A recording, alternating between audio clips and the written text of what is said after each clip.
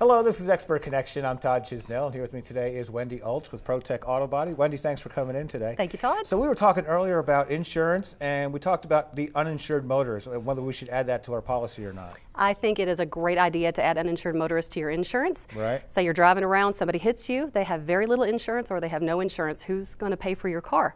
Well, your policy, the uninsured, will help do that. Also, if you're in a hit and run or you're in a parking lot situation and your car is damaged, it will help cover that too.